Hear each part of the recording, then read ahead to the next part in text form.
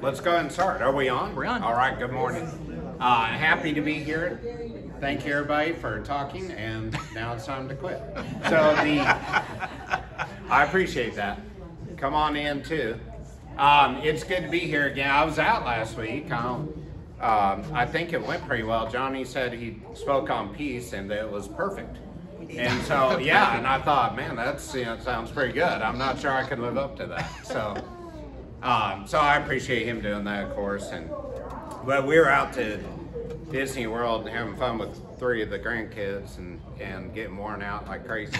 And I'll tell you, if you ever decide to take my grandchildren to Disney World, don't go in September because it is still way too hot. It was shockingly, the heat index like 105. Good night. The temperature would only be 92, but the humidity, man, I'm amazed I'm alive. I'm blessed.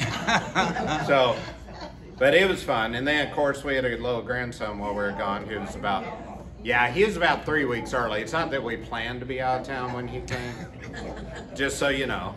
My sister's already accused me of that. But he's doing well. He had to be in the NICU for a couple of days for oxygen, but he got home yesterday doing well. Great. So thank you for all prayers on that. They live in Oklahoma City, so they, what is that? That makes 7. We are blessed with 4 granddaughters and 3 grandsons, so it's really a joy, absolutely. Gradually taking over where we can.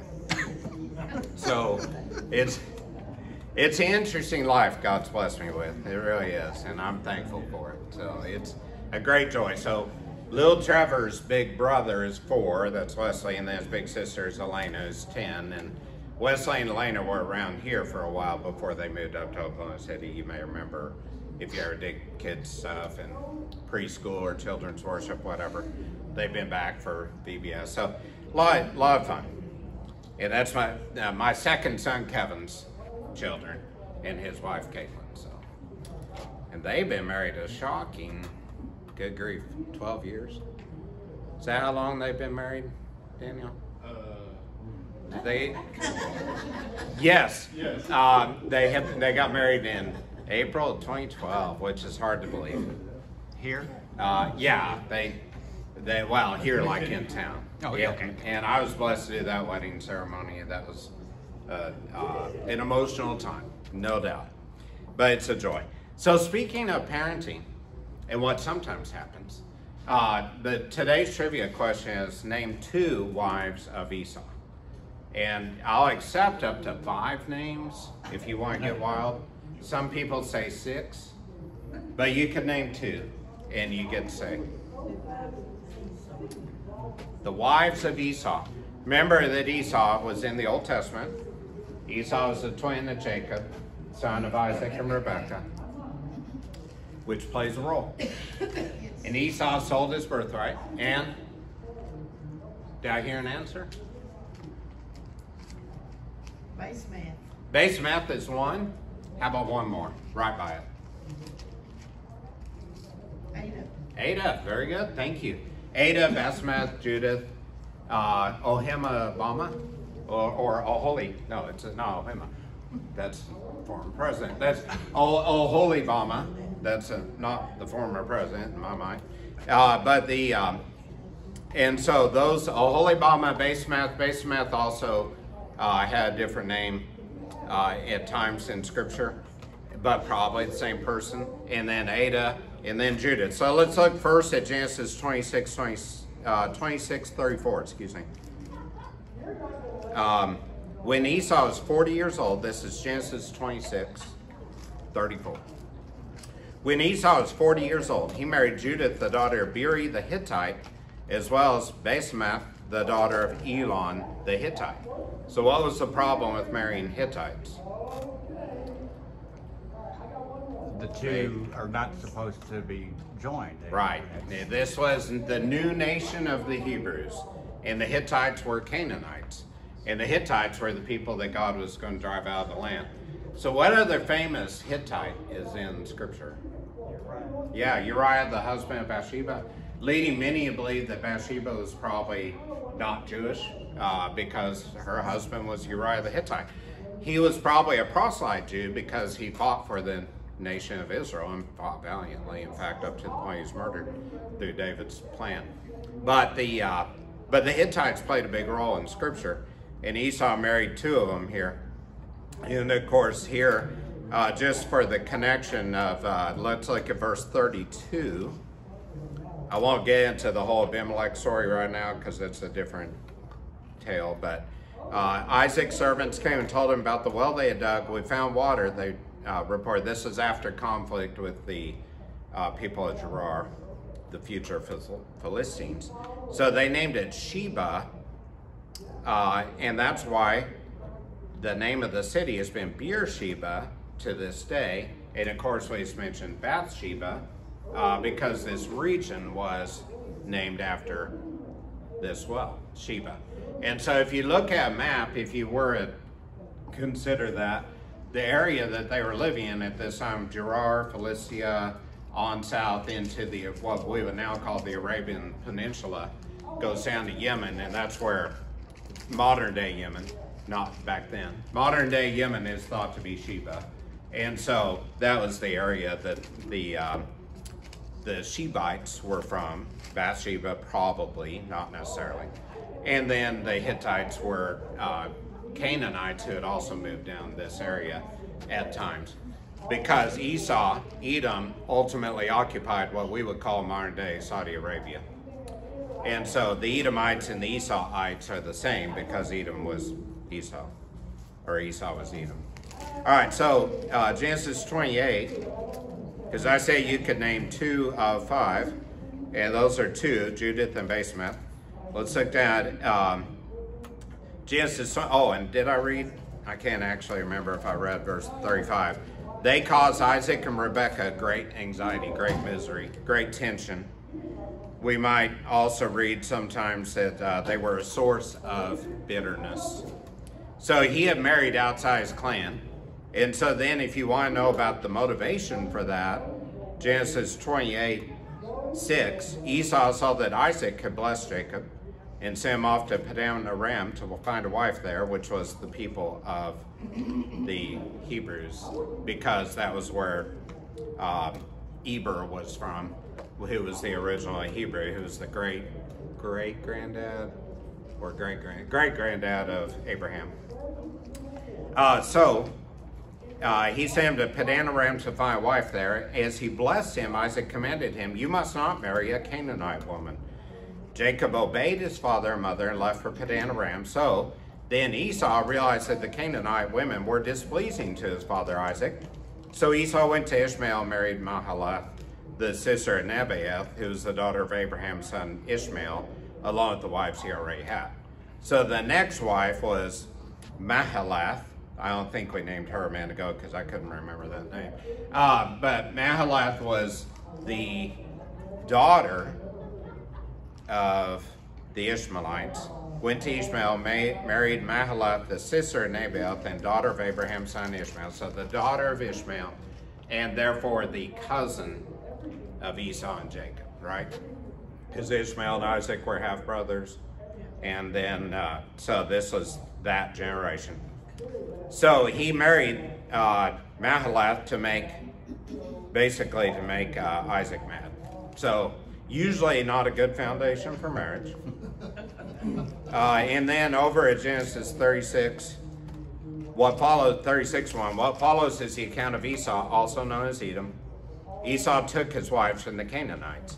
Adah, the daughter of Elon the Hittite, Oholibamah, the daughter of Anna, and granddaughter of Zibeon the Hivite, another Canaanite, of course, just say he took his wives from Canaanites, in addition to Basemath, daughter of Ishmael, sister of Nebaioth. Now, Basemath and Mahalath are apparently the same, is what I was mentioning a minute ago, that there's some debate as to whether they're 5 or 6. And then if we go on down to these are the names of Esau's sons, verse 10. I won't name them there, but notice the end of verse 10 says the son of Esau's wife Basemath. Then verse 12, these were the sons of Esau's wife Adah. And then verse 13, these were the sons of Esau's wife Basemath. It does name Basemath twice. So that's why how we get to 5, maybe. Maybe there were 2 base mast, maybe a Mahela in there. And then verse 14. Let's see, I missed one somewhere here. Yes, at verse 10, there was also the son of Esau's wife, Adah, and then the son of Basemath. And then down at 14, the sons of Esau's wife, Aholibamah, which I'm sure is pronounced differently, but I'd like that. And then the daughter of Anah bore Jaesh, Jalem, Korah to Esau. These were chiefs among the descendants of Esau. You can read that if you want. But it goes on down to basically be that these were people that occupied the south part of what should have been the land of Canaan. Remember, the Israelites never conquered all the Canaanites, never drove them all out. Part of this may have been from some of the sin of Esau of combining peoples. By marrying Canaanites and having children, he created a half Jewish, half Canaanite population. And so they were the thorn in the side of many of the Israelite kings, including David, who had wars with them. And then eventually, interestingly, their roots trace to the Romans, to the Italians, to the Southern Europeans. And so if you think about the occupation of Israel during the time of Jesus by the Romans, that actually had connection to Esau and the Edomites, which I think is really an interesting thing too. Because if all these people had followed God, there wouldn't be all that need for, the Savior Jesus and all the main things went on. Of course, God knew all this was going to happen and had the master plan. But it's really interesting that if we just follow God, it's amazing what could be simpler, right? So it's part of what we'll be talking about today in James 2. So we're at James 2. We made it into chapter 2 fairly deep. I believe I read verse 1. And so we'll be at James 2. I'll read 1 again, and we're going to really go forward from there, like all the way into verse 2. So, my brothers and sisters, do not show prejudice or favoritism or division. Maybe different interpretations. Mine says prejudice. And then just to mention, last week we talked about the different term, partiality. Partiality is the other one. If you possess faith in our glorious Lord Jesus Christ, for if someone comes into your assembly wearing a gold ring and fine clothing, and a poor person enters in filthy clothes, do you pay attention to the one who is finely dressed and say, you sit here in a good place, and to the poor person, you stand over there, or sit on the floor?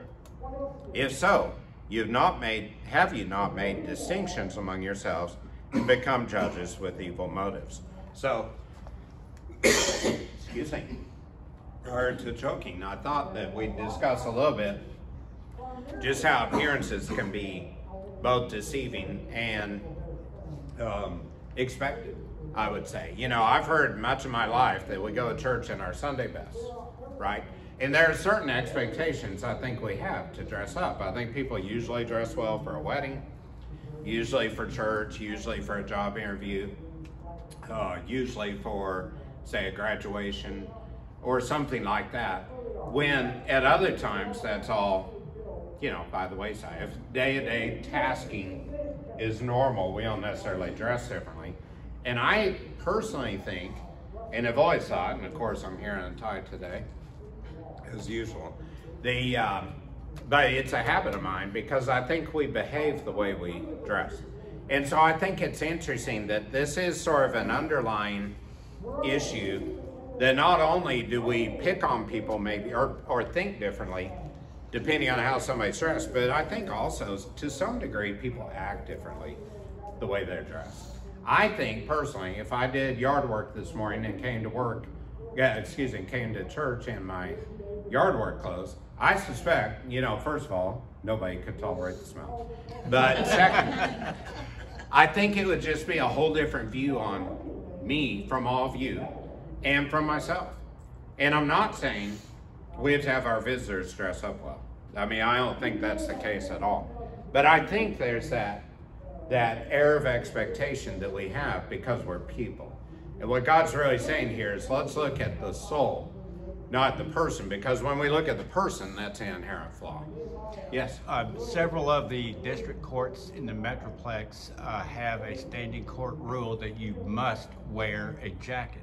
Interesting. And it always was stipulated that beforehand it would say, because of respect for the court or for the judge, the people who are working, that is their outwardly show of respect for the court. And that's it's a secular.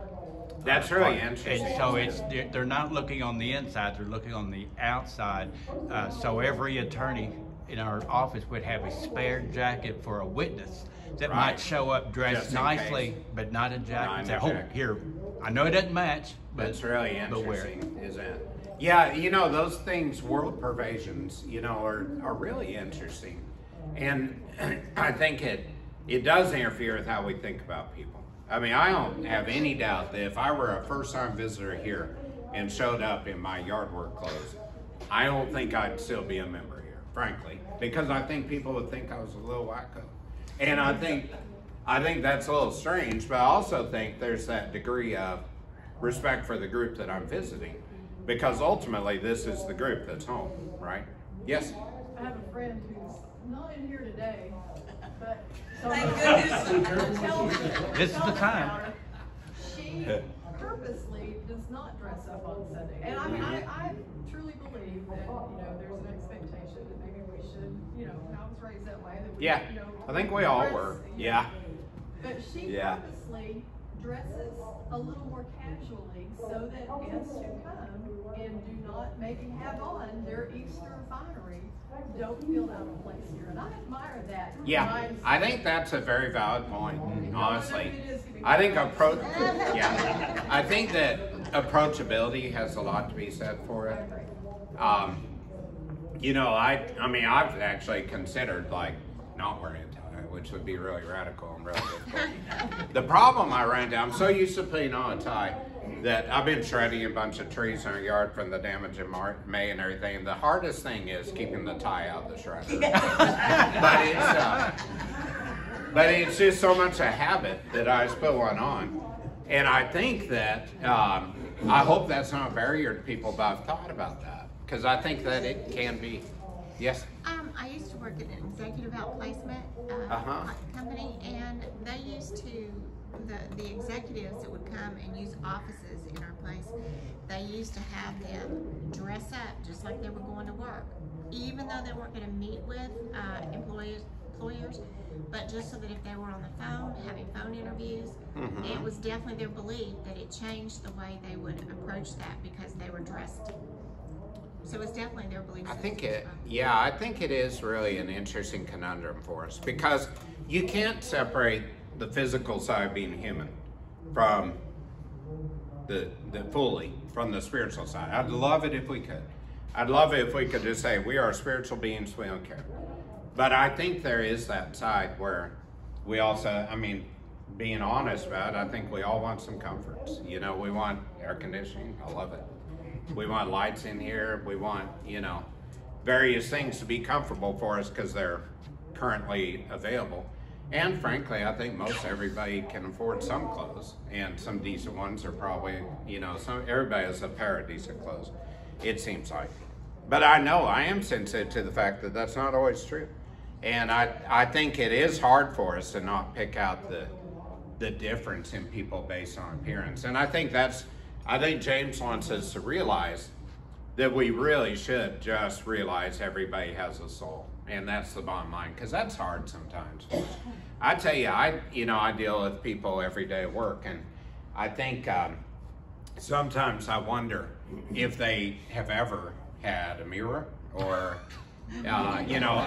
or a friend or a parent who has said, that looks absolutely ridiculous. But on the other hand, I also do anything I can to treat people equally, and it's a self-discipline, and that's what James is talking about here. It's a self-discipline to realize everybody has a soul, and I think that's really a high value. Many years ago, when I was in a youth group back in high school, we had a fellow youth minister in town who looked, he was very young looking, though he was about 35, but he looked like he was, 12 or 13. So we had him come in.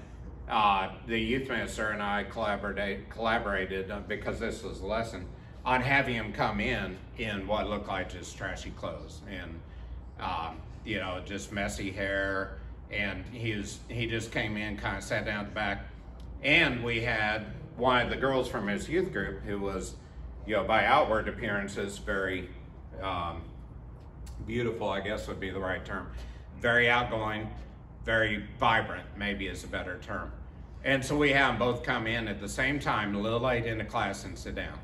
And it was amazing how everybody looked back at the guy and went like this, and everybody looked over at the girl and went like, here's a seat, And it's really, it was really a telling thing that there was immediate bias. And I think that's unfortunate too. It's a self-control issue to take care of everybody. Norm, yeah. The only thing I say about this, I've seen girls come here, adolescent girls, teenage girls, and they're dressed like streetwalkers, and I think that shows a tremendous amount of disrespect, not only for I think the congregation, but for the Lord, I think part of clothing is respect. I think that it's clear that some people know they're drawing attention to themselves with clothing, or lack of clothing, as the case may be. And I do think that there are certain styles that I'm appalled by, honestly, because mostly they come and go, but sometimes they come and stay for too long. And it's a real challenge. It's a huge challenge, because I think, the immediate response to somebody, if you say something like, how about you wear a little more clothing next Sunday, is, oh, you don't like me, I'll just go somewhere else. And they know that. I mean, it's a little bit of a confrontational side of things. I think that outward adornment, whatever that is, clothing, jewelry, who knows what, is always going to be an issue for people to deal with. And I think it's hard. To me, it's just common decency. Yeah. Why would you dress that way when you're coming supposedly to worship the Lord? Yeah. And I think that's a fair point. I think since we are to humble ourselves before God and be respectful, I also think, honestly, it's hard for you and I because we're not women. And I think the clothing options are very different for women. Basically, our clothing option is pants and a shirt, right? And that's, it's a little different, I think, when there are different options too. I remember when I was in high school, the girls, if their skirt was too short, well, they had to get on their knees, had to beat down so many inches off the floor. Well, and that's what's led to modern day uniforms in schools and such. And we had dress codes when I was in high school, and almost everybody did whatever they could to try to subvert that. And that's a hard issue too. It should be a matter of the heart, as with all of Christianity. I think that you just have the heart of what a Christian should be. And it's very interesting. I've personally observed in some, through the years, I used to coach a lot of basketball and such, there really are groups that are into modesty properly, in my opinion, and groups that just don't seem to much care. It kind of tends to follow family lines. And so it's a taught issue too. It boils down to the parenting. It often does, yeah. And I think that was really true when I'd see people from a lot of different families in athletics. So it's just it's just self-control. That's really it. That's what James is talking about here. So then, when he says, let's see, let me read verse 5 again. Did I get down to 5? No, I read 4. All right, let me read 4 again. That's the one I'm looking for. So, have you not made distinctions among yourselves and become judges with evil motives? And I think that phrase is kind of an interesting one about evil motives, because that's really just saying not godly motive. It's, there's good and there's evil. And that's kind of how it comes down, the truth of it. So, don't be motivated by evil, be motivated by godliness. Listen, my dear brothers and sisters, Did not God choose the poor in the world to be rich in faith and heirs of the kingdom that he promised to those who love him? But you have dishonored the poor. Are not the rich oppressing you and dragging you into courts where jackets are worn? Do they not blaspheme the good name of the one you belong to? So that's kind of interesting too, because he's making such a generalization of the poor and the rich, and saying basically the rich are a bunch of sorry people and the poor will inherit the kingdom. And I think that's not the point he's making, but it is just see the soul for the soul. Excuse me, I'm almost thinking about choking again. Maybe. Excuse me. So then we get into the more challenging, I think, verse 8. But if you fulfill the royal laws expressed in this scripture, you shall love your neighbor as yourself, you are doing well. So let's think about that for a second. The royal law, so that'd be godly, right? From our king, essentially, a royal law in scripture, which I think is really an interesting comment, because I don't think there was a lot of scripture when James wrote other than Old Testament. And loving your neighbor as yourself was the teaching of Jesus. So I think what he means is godly word. I think we use scripture, but I think in the way of being godly from God himself, you shall love your neighbor as yourself. Now, you know, we've talked about that before in other sessions in Matthew and such, talking about how loving your neighbor as yourself is to view their soul as being as important as your own. And I think that speaks volumes to how we should realize we're God's creation and loved by God. Because if you don't believe you're loved by God and honored and precious to him, you can't really love your neighbor. Because if you love your neighbors, you love yourself, and you hate yourself, then that means you hate your neighbor. So it's really, again, a self-discipline to realize as God's creation, God loves us and wants us to be his.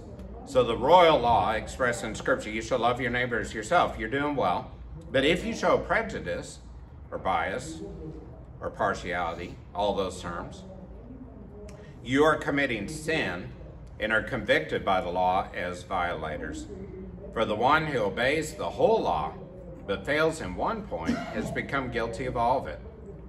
For, and I want to make sure we keep reading here, for he who said, do not commit adultery, also said, do not murder. Now, if you do not commit adultery, but do commit murder, you become a violator of the law. Speak and act as those who will be judged by the law that gives freedom. All right, so think about that. What he's saying is, look, if you have bias or prejudice, you're sinning. If you sin, he already told us the consequences of sin are death. And so, if we choose that path of sin and death, then we're not showing the way that we should live as Christians in the world, right? So why we bring up the example of adultery and murder here?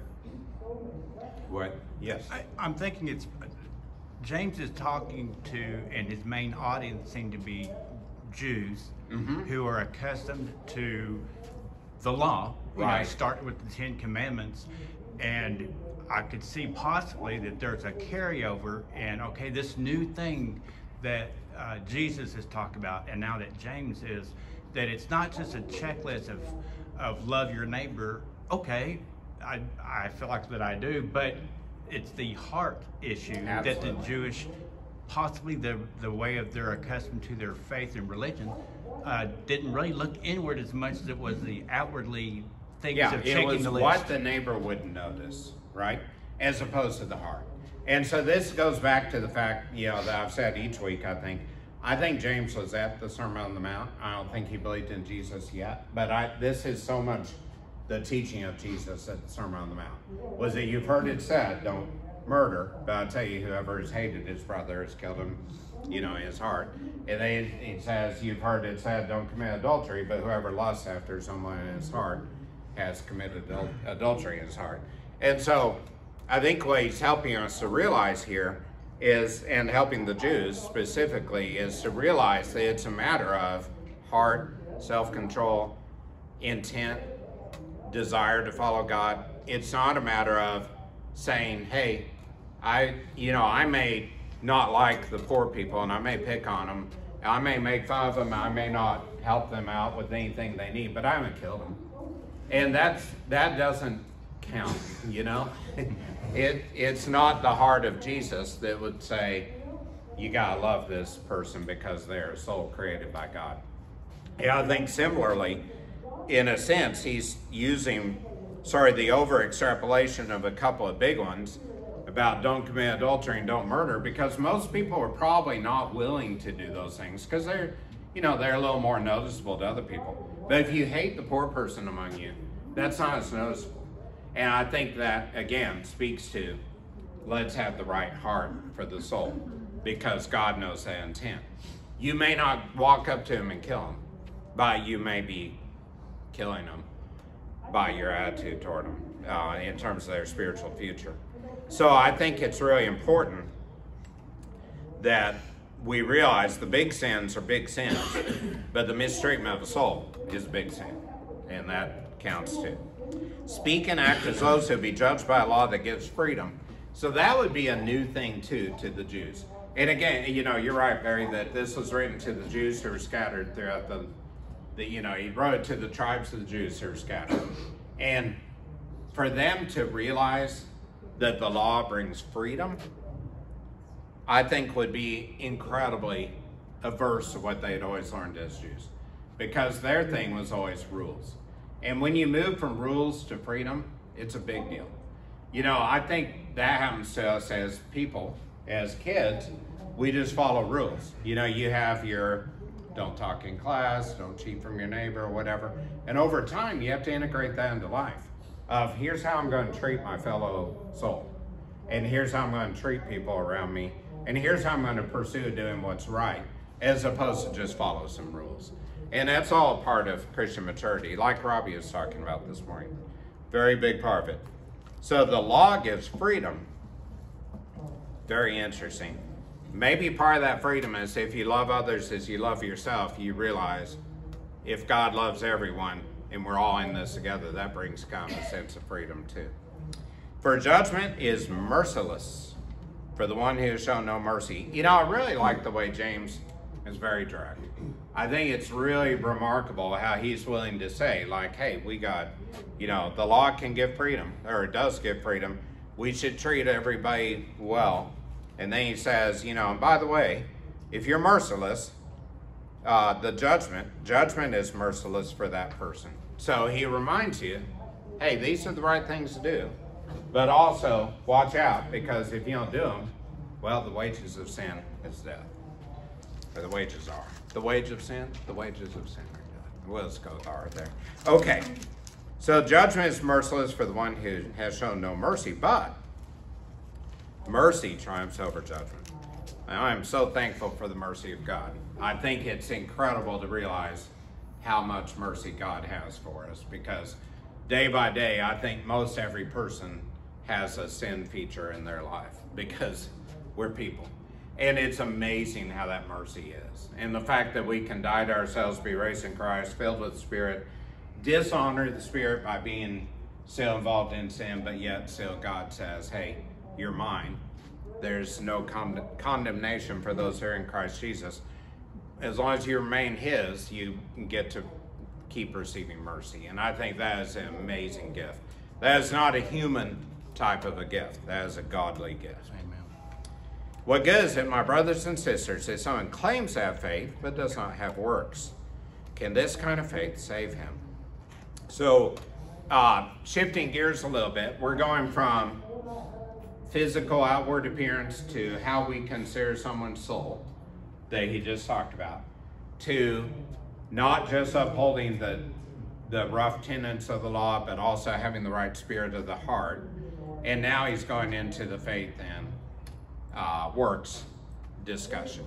So remember that the Jews were super big on works, right? And I think that a human tendency is to be super big on works. I think we would love for everyone to be able to bring a tally of what works they've done and make it simple, that we then could say, hey, then you're doing these things right. That's what jobs are based on usually. That's what school's based on. That's often what, almost any aspect of our life intersects with is rules. And when we get to the faith, that's the big reason for why we tend to have works. So if someone claims to have faith but does not have works, what good is it if someone claims to have faith but does not have works? Can this kind of faith save him? If a brother or sister is poorly clothed and lacks daily food, going back to that prior section, I believe, and one of you says to him, go in peace, keep warm and eat well, but you don't give them what the body needs, what good is it? So, I think that's the easy way out, frankly, is to say, boy, I hope things get going better for you. Really do. That'd be fantastic. I hope you land a job, but what are you doing to help them in that process? So, if you say, go in peace, keep warm, eat well, but don't give them what the body needs, what good is it? So also faith, if it does not have works, is dead, being by itself. So that issue is that we have works all through our life that we try to live up to, but the motivation for those works shouldn't be try to live up to them. It should be, this is what God wants of me, so therefore I respond. Norm, do you think because the verse just prior was the mercy triumphs over judgment, do you suppose this is James' way of defining what that mercy looks like? I think that's actually probably very accurate. That's a good way of putting it. That the faith responding, or works responding to faith is how mercy Mercy looks. operates. Yeah. Instead of, I think bummer, that's a I'm great really point. sorry that this is happening to you. Yeah. See you down the road. Right. It's- I think about the example of the Pharisees that Jesus would bring up at times, like, the widow, the praying before the widow prayed about her mites and gave them and such, and that prayer was all about how awesome he was, spiritually. I think about this where, by faith we could say, man, we are the awesome people of God. We got it figured out and perfect. And if we do nothing to help our community or our families or people around us or our spouse or whoever it is, then it's broken. And that the response, the mercy, should be that because we've received mercy, we give mercy. Absolutely. And that's a big part of our works, I think, is to, because we've received faith, through faith, we know we've received forgiveness and mercy and grace, that we should absolutely extend that forgiveness and mercy and grace. So, let me read that again. What good is it, my brothers and sisters, if someone claims to have faith, but does not have works? Can this kind of faith save him? So I think he's, rhetorically asking that question because obviously you gotta have a responsive faith. If a brother or sister is poorly clothed and lacks daily food, and one of them says to you, go in peace, keep warm and eat well, but you do not give them what the body needs, what good is it? So also faith, if it does not have works, is dead, being by itself. But someone will say, you have faith, and I have works. Show me your faith without works, and I'll show you faith by my works. That verse always reminds me of the people that say, but I'm a good person. I don't need God, I don't need Christ, I don't need church, I don't need Christian fellowship. I'm a good person. And I think what's lacking there is that works by themselves without faith are a problem, or it will never get you anywhere. It's okay to be nice when you want to be nice. I mean, that's probably a good human virtue. The problem is that's a human virtue maybe, but not a Christ-like virtue. The Christ-like virtue is realize God's in charge and therefore extend by faith the works that bring about the mercy, forgiveness, and grace that people can see that. And so that's why I think he means that I'll show you faith by my works, because what he does is for the right reason. You believe that God is one, well and good. Even the demons believe that and tremble with fear. Another very famous verse, I think, from James. There are a lot of pretty famous verses from James, which is interesting. But I think that phrase, you believe that God is one, well and good, even the demons believe that and tremble with fear. I hear from people at times, most notably people I interact with at work, they'll say something like, oh, you're a Christian, right? And I'll say, yeah. And they'll say, well, you know, I believe in God and I do good things. And I'll think, that's not the same, you know, as being dead to yourself and alive in Christ. I most notably hear that from Muslims. I think that's a very common phrase among our Islamic population, is to say, oh, I believe God is one. I have a patient I think I've mentioned before. Every time he comes in, he says, he says, greetings to you, fellow son of Abraham. And, you know, because the Ishmaelites are sons of Abraham. And the ultimate, you know, Arab line to Muhammad traces that same line. The problem there is twofold. One is they don't believe in Christ as the Son of God. But the reason they don't believe in Christ as the Son of God is that, and they don't believe in the Holy Spirit, is that they believe God is one. As it says here, it's interesting, I think, where he said, you believe that God is one, well and good. They believe that God is God, but not God, what we would describe as the Trinity. God the Father, God the Son, God the Holy Spirit. They do not believe God could send himself as a sacrifice for people. They believe that they follow, through the writings of the prophet Muhammad, they follow rules to get there. And so if you ever, you know, in general, know either Muslim or really it applies to Mormon people too, that they are kept so busy by works. It's ridiculous. I don't know if you've ever really known a Mormon family. Anybody have close friends who are Mormon? What do they do all day long? Besides just wearing the special underwear, yeah, they can then go into the temple on Sunday. They have special garments, special dress. Special garments, special dress. Then they prepare themselves each day for that actual experience of praise.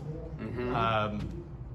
And then, well, of course, the prayer, but if you're not a Mormon, if there's someone who they've come in contact with, that their daily act is to expose them to the Latter-day Saints, and if they are a good person, but the Mormon thinks they should be Mormon, they pray for their baptism to be that they, without knowing it, that they are now a Mormon because of their prayer and petition for that person who's on this earth as a non. If that's what you're... Well, yeah, because that's a big part of it, is that they pray for it to be baptized in the Mormon church, not into Christ, which is a huge distinction. But also, and maybe you're alluding to it there, what they are is very busy all day. The Mormon people, the Mormon families I know, the kids get up and do, you know, they wash all the stuff from the church from Sunday, the ward, the local congregation. They wash all the, you know, tablecloths, gowns, whatever, in the morning. They go to school, they come back after school and they clean the building, and then they go to their, you know, their educational time as Mormons, which suddenly I forget the name of, and Catholicism is catechism, and I can't think of what it is, Mormonism. And then at night they have duties at home, and they are so busy, they can't figure out what else is going on in life, you know? And it's really interesting. I feel similarly with the Islamic people I know who have their 5 set prayers a day no matter what. And, you know, you could look at that and say, well, that's a really nice faith-engaging type of a deal. You know, I believe in reading scripture every day to keep you engaged in it. I think it's good. I think it's the right thing to do. But I also think if you do your prayers because you have to do your prayers, or else other people will suddenly notice you're not there doing your prayers, because they do it very publicly. They kneel toward Mecca, which is a little bizarre too, and it's very ritualistic. So both of those are very ritualistic and not very let's let faith guide our works because of what is needed around us. And I remember I had an employee in the past who was a Mormon, and her comment was all her life she had been kept so busy with Mormonism that she couldn't ever talk to other friends about their church or their church camp or their Bible class or whatever. And she was amazed when she got kind of out and away from the home how many wonderful Christian people there were, because she had always been told they were sort of the substandard people. And it's interesting because she had always been so isolated. It's almost, well, it's fair enough to say, I think it's cult-like to keep people very busy very involved with only their own group. And so I have a fear that, oh, if you get out to these other people, you won't be able to handle that. And, you know, we have freedom in Christ to be able to go out and honor people by serving them. And I think that's a very interesting difference. So when I read, you believe that God is one, well and good, even the demons believe that and tremble of fear. I believe that we all know, all people, that not just Christians, but people. I think because we're made in the image of God, we know very well that God exists because we're made in his image. You can't ignore the fact we're different than a tree or an animal or an insect. And it's an important distinction. So therefore, I think we yearn for God because we're made in his image. And some people find that God in something very different, whether it's, you know, alcohol or a false religion, following a prophet instead of following Jesus, or one of those many things, or a group, you know, a group that's started their social club, and just they don't realize sometimes they're yearning for God. But I think we all yearn for God ultimately. And I think that's the statement of Jesus that, you know, you can't serve God and mammon, is that you are going to serve somebody. You need to choose to serve God. So I think that is what he's talking about there. But would you like evidence, you empty fellow, that faith without works is useless? Now that's another kind of interesting and direct statement from James, isn't it? At verse 20 of chapter 2. Would you like evidence, you empty fellow, that faith without works is useless? So who's the empty fellow? The person who doesn't have that inwardly desire that looks at people as fellow souls in creation, that they are an empty vessel that's without the spirit, but they have outwardly the works, the things that they want to do, what people see, but that spirit hasn't filled up. Absolutely. Inside. So what the empty fellow is the person who's going through the motions, but doesn't understand that there's a reason to have the motions, right? That's kind of in line with the sermon story too. It's interesting how often that aligns. But I think the empty fellow is that person who says, oh, I do good things. I'm a good person, you know? But yet there's nothing there that is convicting them of being dead to themselves and alive in Christ.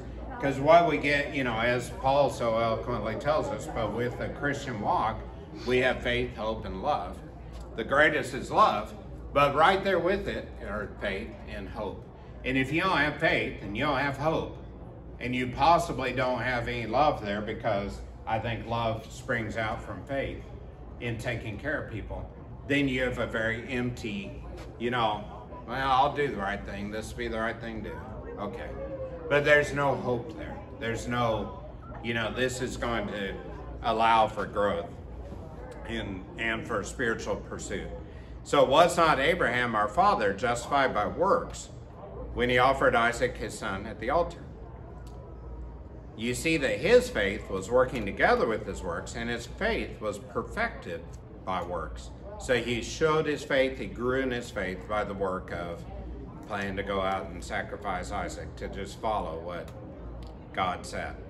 And the scripture was fulfilled that says, now Abraham believed God, and it was counted to him for righteousness. And he was called God's friend. So because he believed in God, he, through that faith process, just realizing God was in charge. That faith that grew him tremendously, I believe, by realizing God had said, I'll bring you a son. And then he said, take that son out there and sacrifice him. That, you know, is also a prelude to the sacrifice of Christ by God himself, I believe. Excuse me. But I think it really speaks to the issue that because faith caused Abraham to respond, he then grew in that faith, and that is that pursuit of righteousness. You know, I get the question from time to time, what do we mean when we say pursue righteousness? And I think it just simply boils down to try to be committed to Christ, try to be Christ-like. Now, I don't think we'll achieve it, because Christ himself said, you know, be perfect like I'm perfect. But he gave us the means of that by the blood of Christ. But I think he means being perfect like I'm perfect to be like me. And that's what he ultimately allows us to do, is by forgiving our sin and allowing us forgiveness in his blood, he allows us to be like him. And he is called God's friend, a very critical, beautiful piece of how God called Abraham beloved. He was God's friend. That's a phrase that I think is timeless. If you're somebody's friend, if you're God's friend, that is incredible. You see, the person is justified by works, not by faith alone. And that may be the key word there, alone. Not by faith alone. We have faith, therefore we have works. We do works because we have faith. Similarly, was not Rahab the prostitute also justified by works when she welcomed the messengers and sent them out by another way? For just as the body without spirit is dead, so also faith without works is dead. So I always find it interesting when Rahab's brought up, because that's not uncommon in Scripture, because she responded by saving the spies. Now, I believe God could have saved those 2 spies without Rahab. The reason Rahab exists to us, and in reality, the reason she was present in Jericho at the time was to bring about that response that ultimately showed that the people who had faith in God and said, hey, we can conquer this land of these giants. And to do that through a woman, and maybe also through a prostitute or innkeeper, as sometimes the translation is. And of course, Rahab was in the lineage of Jesus when we read the genealogy too. So it's really valuable that we see that she did something by faith. She heard about these 2 guys that came in from the Israelites who were encamped outside of the nation and said, hey, I think there's something here we should pay attention to. And that's the big part. If she had said, hey, you know, I think you 2 guys were from God and I hope it goes well for you, that'd be really different. That would not be that responding with works to the faith issue that she knew God was in charge. So I think that's a big lesson for us too. Just as the body without spirit is dead, so also faith without works is dead. So you don't want to be dead in the terms of the not having a faith that allows for the works that come forth from it. You know, I think similarly, Jesus absolutely could come and taught everything he taught and never healed anybody. You know, if he had just looked to the man on the mat who's crippled, and instead of saying, take up your mat and walk, if he had said, hey, you're in the spot God wants you in right now, so just be okay with that, and I'm going to go on teaching.